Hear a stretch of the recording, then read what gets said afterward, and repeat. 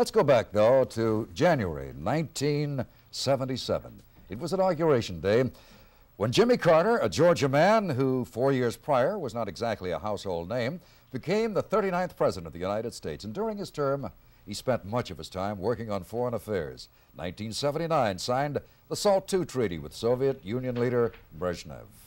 But President Carter's greatest achievement was the signing of the Camp David Agreement, where Israeli Prime Minister Begin and Egyptian President Sadat spent 13 days hammering out an agreement that remains the framework for a broader peace settlement today. But Mr. Carter's most difficult task was negotiating for the freedom of the 52 American hostages held in Iran, and that crisis affected in turn the president's re-election campaign. In 1981, Jimmy Carter waved goodbye to Washington and the presidency. We have President Jimmy Carter with us today, and we have a very distinguished audience. And Eileen is going to be fielding questions from the audience a little bit later on. But right now, Mr. President, delighted to see you again.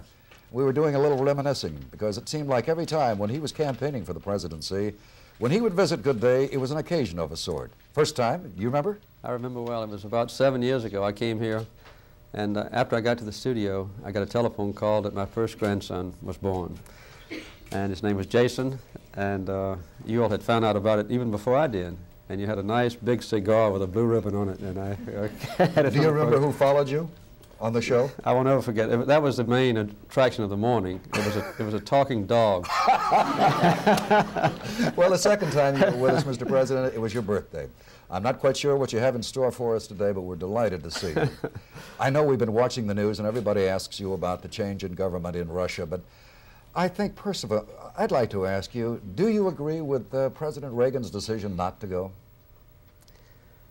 That's a decision for a president to make. He knows what demands are on his own time, what his schedule is. And he also, of course, I think the vice president is an adequate representative for our country, so I wouldn't criticize the president for not going. Well, you were pretty well known for doing the unexpected. Remember when you walked in the inaugural parade. Would you, if you were president, have gone? It would have been a bold and dramatic move, and I think without costing us anything, would have sent a clear signal to the world that we are a peace-loving nation. We do want to get along well. We want to cooperate with the Soviets whenever possible, but we're prepared to compete with them and win peacefully whenever it's necessary. That would have been a dramatic thing, but as I say, I don't want to criticize President Reagan for not going. In your memoirs, you write of the loneliness of being the president.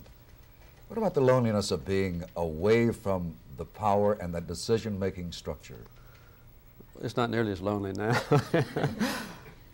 Well, I can't say that hole that you feel that you might have on things. Yes, events. I miss the hole. I miss being president, but I don't really miss living in Washington and so forth. We've got a good life in Plains.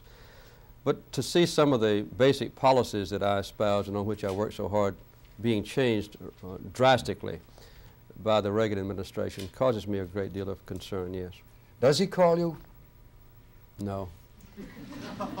When you left Washington, how did the family take it, your wife, Rosalind? Fine. The only one who was really grieved about leaving Washington was Amy. Amy was only 3 years old when I was elected governor. And when we went to the White House in 1977, 5 years ago, she was only 10. So she formed all her teenage friendships in Washington in the public school system. And it was a grievous blow to her to go back to Plains and have to start all over again with new friends. But she's getting along fine. And it's quite a young lady now. You wouldn't recognize her if you saw her. Well, what about Rosalind? Was she bitter in any way? No, Rosalind had a letdown after the election. The day after the election, we went to Camp David to get reacquainted with each other. We hadn't seen each other for weeks, except just in passing, months, as a matter of fact. We spent a very pleasant week at Camp David, resting, playing tennis, swimming, jogging. We were a very outdoor family. And then when we went back to Washington, I was caught up in a very productive lame duck session where we got the Alaska Lands Bill through and completed the energy legislation and passed a major bill to control toxic waste disposal. And I had to work on the hostage question every day. Well, Rosalind didn't have much to do. You know, a lame duck first lady doesn't have a schedule jammed with important events. So she was really confined to the responsibilities of making arrangements to move back to Plains. And I think it was much more of a burden to her than it was to me. I was still the president in every sense of the word, but she was more inclined to be responsible just to move home. Was that true? The Washington gossip columnists had little things that they would write of that Rosalind, Mrs. Carter, and Mrs. Reagan were not getting on so well. Is that true? No, there was no relationship. They were arguing about the furniture and one thing or another. No, that was silly. One time, I think Mrs. Reagan made a comment, or at least she was quoted as having said, that she wanted us to move out of the White House early so she could arrange the White House for Inauguration Day. Well, that was the only little flap I recall. But there's very little relationship between an outgoing and an incoming First Lady. Nancy came to the White House. Rosalind and her staff carried Mrs. Reagan through and showed her all the rooms and where they would be living and so forth. But it was a very pleasant visit. You mentioned the hostage crisis, and you write of it in the book. Yes. As you look back, your decision not to campaign, to stay in the White House, you regret that? No. Do you think it cost you the election? No, I don't think it cost me the election. There are two or three things I believe that were the major factors, but I'm not trying to make excuses. One was the fact that the hostages had been held exactly 12 months to the day on Election Day, and all of the weekly magazine cover stories and everything were on the hostages with bandages on their eyes. I think this reminder that we as a great nation were impotent in securing the freedom of those 52 hostages was personalized by me. I was the president, therefore I was impotent. Another thing was that we had a wave of inflation that swept the world because the price of oil in 79 and 80 more than doubled, and interest rates and inflation were very high. And the third thing, to be perfectly frank, even here in Massachusetts, was that the Democratic Party was split very badly with the Kennedy-Carter campaign, and we never were able to heal those divisions within the Democratic Party. You write of that in your book, and I was going to ask you that very question. You beat me to the punch.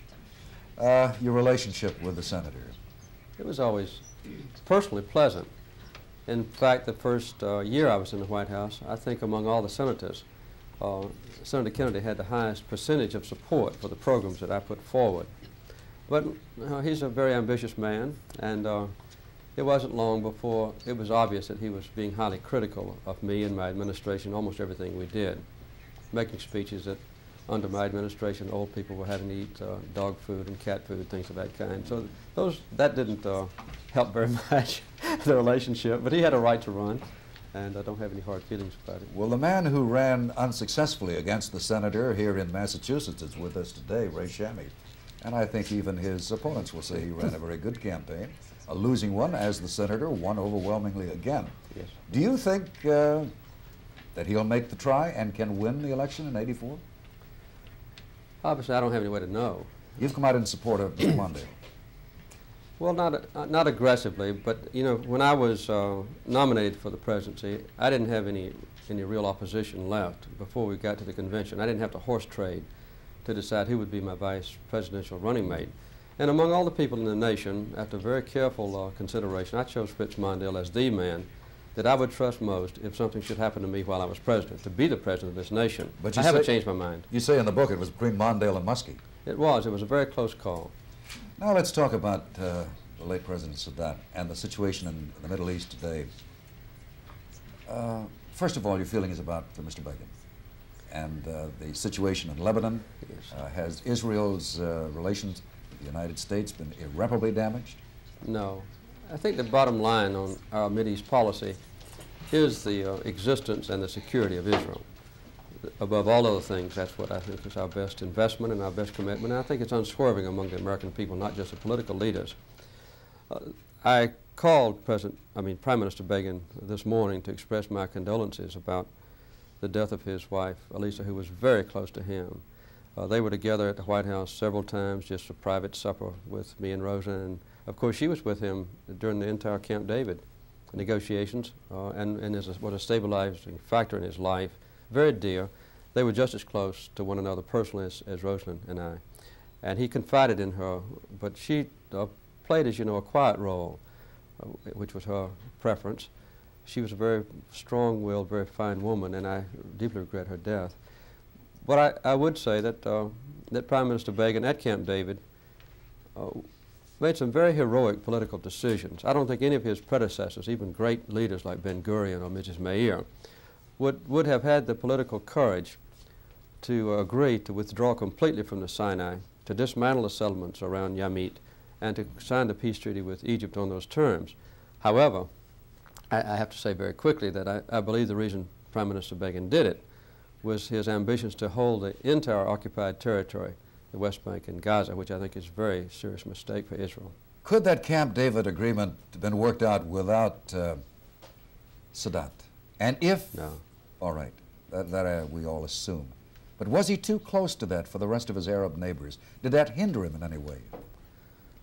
Sadat was a man, he was my favorite among all the foreign leaders I ever met, and I met more than 100. He was bold, courageous, generous. He was willing to take a chance politically. He was willing to risk the extreme displeasure of all his other Arab brothers in order to find peace with Israel and therefore for Egypt. He looked on himself as kind of a descendant of the pharaohs, someone who had to stand tall and never flinch in the face of pressure. When he would get into an uncomfortable position, like at Camp David, he would retreat into the broad strategic analyses of how the world in his region was going and what the role of Egypt would be. So I had a great admiration for him in every way. As I said in the book, and I think the most interesting part of it, Sadat trusted me too much. He and I were personal friends, and our families were close. Our children liked each other. When Sadat's young people came over, his children and young in-laws came over, they traveled around with my boys and their wives. So we had a very close relationship. I guess that was part of what I said in the second part of that question, is being too close to that Camp David agreement. It was almost as if he was trying to write his epitaph.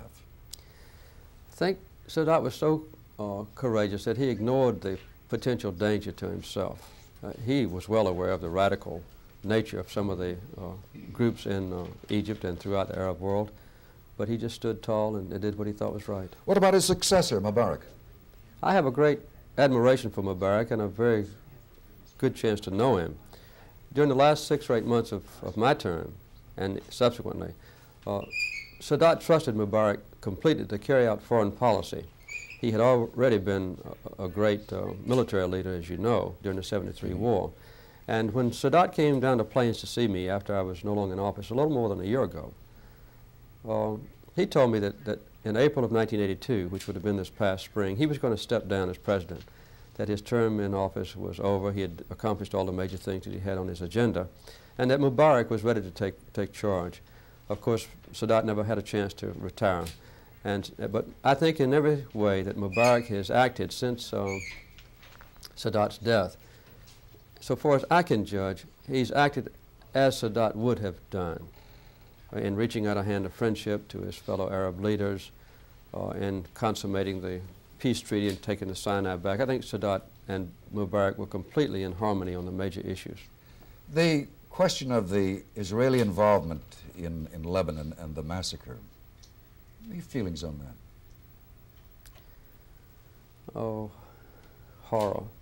I think this is one of the most horrible things that's ever happened since I've been an adult, at least. It's a tragedy for Israel, for the Mideast, I think for us, to have had this event.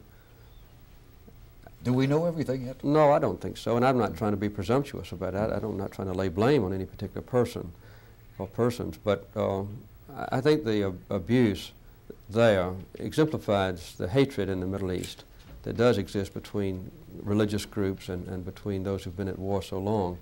I think it doesn't indicate a lack of importance of the Camp David agreement. I think it indicates, on the contrary, the importance of that agreement, which did spell out in very fine way, not in legal language, but in peanut farmer language, how Israel could exist and be secure, how she could have peace with her neighbors, how the Palestinian issue could be resolved in all its aspects, how the withdrawal of Israel from the occupied territories could be combined with full autonomy for the Palestinians, and searching out the final status of the West Bank and Gaza. All these issues are covered very specifically in the Camp David Agreement, signed not only by Sadat and me, but also signed by Prime Minister Begin on behalf of Israel, and later ratified by action of the Israeli parliament. So it's a basis for peace.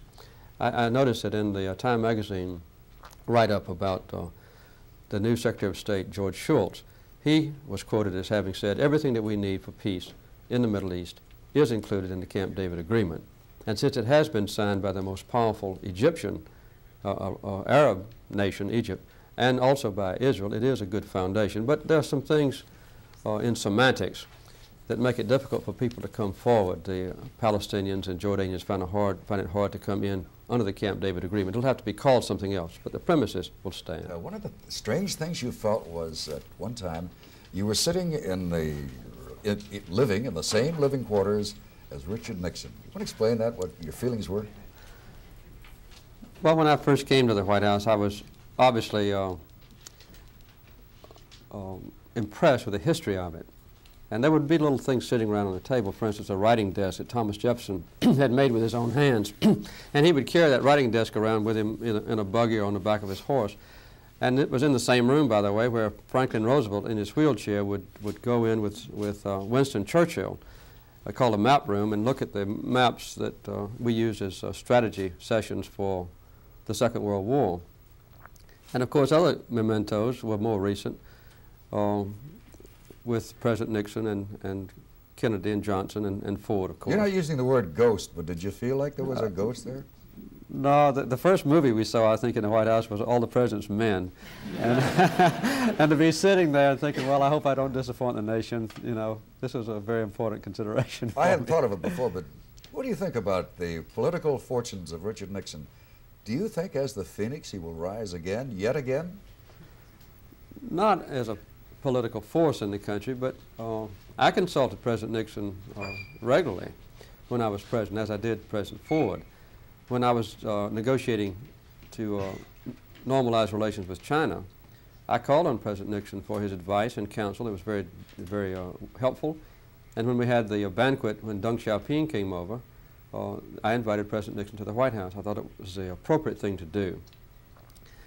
And as you know now, on the television programs and so forth, quite often he is consulted because he's known many of the great leaders that served at his time. I always felt that when I was negotiating SALT II or the Panama Canal Treaty or normalization with China that had been commenced, at least in some ways, by my predecessors, that I should involve them in the process. Do you think time will treat him better? My guess is that it will, yes. I don't mean absolve him of the falsehoods that were told and so forth, but yes, I think that in general people will sympathize with him. Well, I think it's already happened. There's also, I wanted to ask you about, President Reagan asked you, of course, to immediately fly over and greet the hostages when they returned. He also sent you as our country's emissary to the funeral of President Sadat. Did that make you feel any better towards Mr. Reagan? Well, I don't feel harshly toward President Reagan. My preference with the Sadat funeral was for me and Rosen to go on a commercial airplane and no, you want to go as a private citizen? I wanted to go as a private citizen because uniquely among all the families of heads of nations, Sadat's family was close to us, and we just wanted to go as private citizens to be with Jayon and the children and to let them know we cared about them. But when the White House announced that the three former presidents would go, it would have been an embarrassing thing for me to refuse to go. And I didn't look forward to that trip with Nixon and Ford. I have to be frank with you. No, but you're right, surprised. You were surprised, weren't you? It turned out well. Yeah. It's in the book. All right, Eileen has some questions. Well, a man who's just come off of the grueling days of campaigning, something that you know very much about. Mr. John Sears is with us. He was our Republican candidate for governor. Good morning, Mr. Sears. Any comments or questions? Well, I have. Mr. President, a few days ago, a group of people went aboard a submarine in New London and desecrated the vessel. She was named the Georgia. Yes. And one of the people involved was a woman who came from Newton nearby. And I wondered, since you're no submariner and the name of the ship, this comes mighty close to home. Have you a reaction to this kind of episode and an overview of the whole nuclear freeze proposal? I was the senior officer of the second atomic submarine when it was being built, working under Admiral Rickover. I was a submarine officer.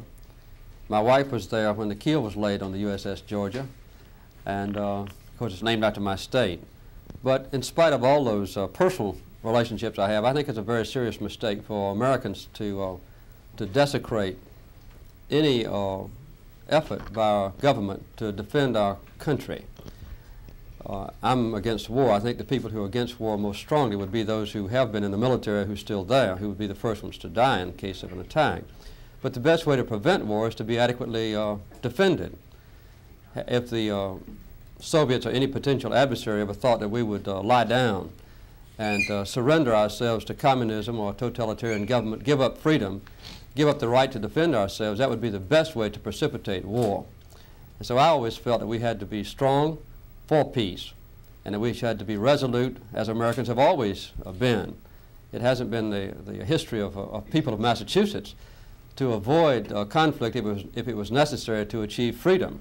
Some of the greatest historical stories of America's fight for independence were made right here in Massachusetts. So I think to desecrate a part of our nation's defense is an abominable act. We also have Mr. Ray Shamey with us, Mr. President. He took time out from his campaign. He's currently running for the Senate as a Republican candidate against Ted Kennedy. How are you? Yeah. Have you any questions or comments? Yes, I do. As a matter of fact, in recent months there's been considerable speculation that the Soviet Union and mainland China might get together and negotiate their differences and ultimately close ranks. With the new Russian leadership, do you think that this is more likely or less likely? And if more likely, what should American foreign policy be in that event? I thought one of the greatest opportunities that I had when I was president was to normalize relations with China, to finally reach out a hand of friendship to the Chinese people, more than 1 billion, as you know, a powerhouse in every way in the Western Pacific region, and say we want to have a stable and predictable relationship with you. This was initiated not by me but by President Nixon in Shanghai with the Shanghai Communique. It went into the doldrums for about 5 or 6 years because of the strong Taiwan lobby, and then we consummated the act.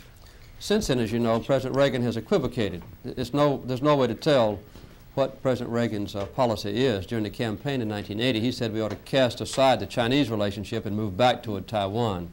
But I think under the urging of both Secretary of State Haig and Schultz, the Reagan administration has modified its position. Because of that equivocation, because the Chinese don't know what we're going to do or what our policy is, they've reached out feelers to the Soviet Union, and now they have begun again negotiations. My guess is that General Chairman Andropov in the Soviet Union will take advantage of this opportunity if he can. It would be a great achievement for the Soviet Union to move back toward a more normal relation with China. I always avoided the so-called playing of the Chinese card. It would have been counterproductive for us to align ourselves with China against the Soviet Union. There ought not to be that kind of thing. But we should strengthen our ties with China and let them have confidence in us and have a stable policy, and I hope the Reagan administration will correct a very serious error that they have made in this first 18 or 20 months. There's a face here that you might remember. Can I get you to stand up, Lucy? Lucy Watkins, who was a part of your staff, the Southern Regional Council, is now Executive Director of Jobs for Youth. Mr. President, I feel like I should say Jimmy. Since you left Washington, I had to, too.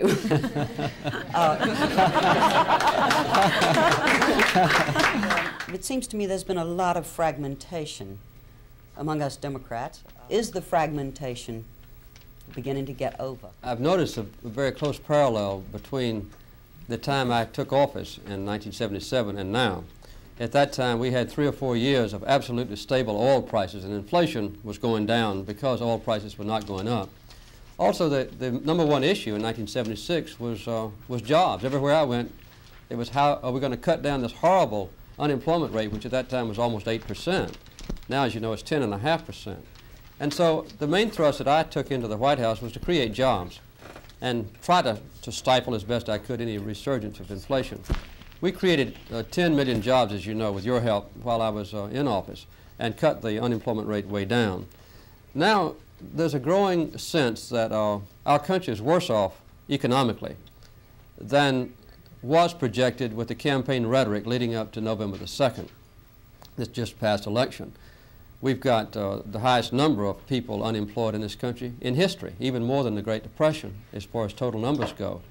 a higher percentage of these unemployed people who are not any longer drawing unemployment compensation, so their families are particularly afflicted. We've got the highest number of bankruptcies every week that we've had in 50 years, the lowest farm income in 50 years. World trade is actually going down for the first time in 50 years. So we've got an underlying current of economic woes that haven't been yet assessed. And I think that, unfortunately, these kinds of problems will tend to bring the different interest groups together who are particularly concerned about afflicted people or deprived people. One other point I'd like to make from a Democratic Party point of view is that I think the recent reforms that have been made in the Democratic Party rules to bring into the convention those who are directly involved in politics will probably be a stabilizing factor. As you know, after the 1968 convention, Hubert Humphrey suffered horribly. After the 72 convention, the party was still split. The same thing in 76, the same thing in 80. But I would guess in 84, the Democrats will come out of the convention with a much more unified party and a realization that everybody would have to get behind the nominees, whoever they might be, for presidency and vice president. You know, I asked you before how you felt history would treat Richard Nixon. Yes. Let me ask you the question of yourself. How do you think history will treat Jimmy Carter? Maybe not well enough to suit me, but better than we think now. Well, and that's one of the reasons for writing a book, was to explain the back of stories that were sometimes not adequately reported at the time. The personal relationships and what we hope to do and how we measured ourselves. And I think most people have said that the book is fairly frank, that I have pointed out not only achievements but also failures. And I would say that in foreign policy we did well. We kept our nation at peace. We strengthened our defense capacity. And I always kept in the forefront of the world's consciousness that we as a superpower were always striving for peace, not just between ourselves and potential adversaries, John, but also in other troubled regions of the world. The Mideast is the most notable example. Secondly, we were always in the forefront of nuclear arms control, striving to reduce nuclear weapons and nuclear arsenals, working toward an ultimate day when we wouldn't have nuclear weapons at all. Third, we never failed to be in the forefront of searching for enhanced freedom or human rights for people all over the globe. And fourth, I don't think we ever deviated in the consciousness of the world as being in the forefront of searching for higher quality of our environment. So those kind of things I think will be on the record. I think my assessment is accurate. And of course on domestic programs, the energy legislation, the Alaska Lands Bill, and others will be looked on favorably. Did the press treat you fairly? I didn't think so at the time. Most of the days I was disappointed with the headlines. They didn't show what a great achievement we were offering to the American people. Mm-hmm. But that's inevitable. When I compared, though, the way the press treated me with how it treated Thomas Jefferson or Abraham Lincoln or Harry Truman or Lyndon Johnson or Richard Nixon or even Jerry Ford, I think I came out well. Well, we're going to, yes, Eileen, did you have Well, something? I just found it very poignant in the book when you were talking about trying to collect all of the Iranian assets that were frozen from the 12 American banks, and you'd spent 2 nights up all night prior to Reagan's inauguration address and your final day in office. And you said you went in to change your clothes for that morning, and you looked in the mirror at yourself, and you said, oh my, have I aged that much with this job? Was it worth it? Yes. It was worth it. It was the most exciting and challenging and gratifying 4 years of my life. The time just passed, it seemed to me, very quickly. And even on the days when I knew that we would have disappointments and failures and unpleasant encounters, I never once got out of the bed, and I got up early, that I didn't look forward to getting to the Oval Office and dealing with the nation's problems. It was an honor for me, and I know it was worth it to us. I believe it was worth it to our country.